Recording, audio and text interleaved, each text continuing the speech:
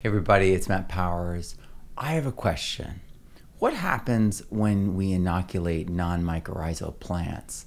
What happens to the mycorrhizae? That's what we answer in this video. All right, let's dive in. All right. So now here we have that amaranth seedling, and you can see its root going out, and then you can see these root hairs coming off very clearly. And then it comes to the root tip. And this primary root wouldn't have all these hairs all over it if there wasn't microbes participating in rhizophagy and being endophytes and producing the nitric oxide that actually is driving the formation of root hairs. So you need microbes to actually have root hairs form. So we know there's microbes here.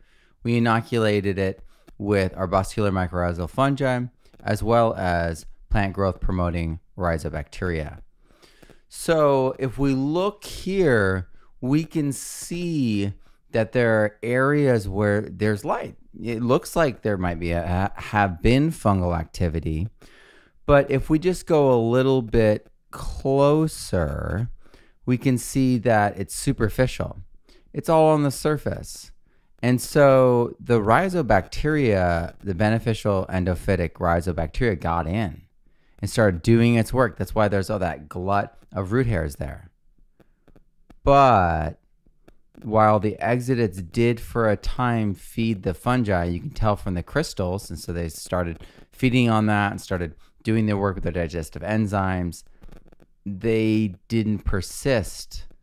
They weren't able to go inside of the root. And maybe there's some spores. I didn't see any, but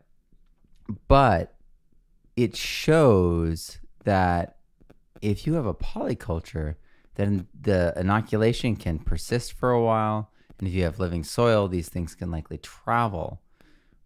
But it also shows that doing a mycorrhizal inoculant on a non-mycorrhizal plant does nothing in terms of actually helping that plant, but the rhizobacteria does great. So we can use rhizobacteria to stimulate root hair growth and stimulate rapid growth and endophytic feeding in the leaves and in the roots of non-mycorrhizal plants. But unless it's like brassica and it's trichoderma, opening the door for our arbuscular mycorrhizal fungi, and we haven't found any more of those special keys for amaranth, for example, yet. But this shows us what happens. It persists for a time, it digests for a time, and then either forms spores, and I didn't see any on there, or it just senesces and becomes food for the next layer in the succession. Thank you for watching.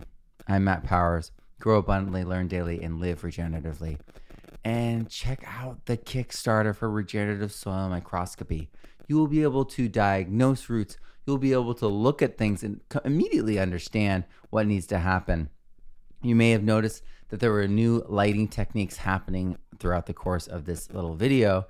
And that's because, yes, there's new techniques, there's new methods, and there's new ways to visualize things that are way more accurate, way more color correct, and true to what things actually look like. So click on the link, help us spread the word, and join us, because this is it. This is going to change all of our understanding of soil, all of the practice of soil, and thus change all of food, because we're connecting the bricks, the bionutrient, the plant sap analysis to the soil, to the DNA, to the microscope examinations and evaluations. It is going to be a deeper understanding that we've never had the opportunity of connecting in real time with open, transparent data that everyone can participate in, that everyone can see. This is the future. Thank you so much. Click the link, share it with the folks that you know love soil and love compost. I'm Matt Powers. I will see you later. All right, have a great one.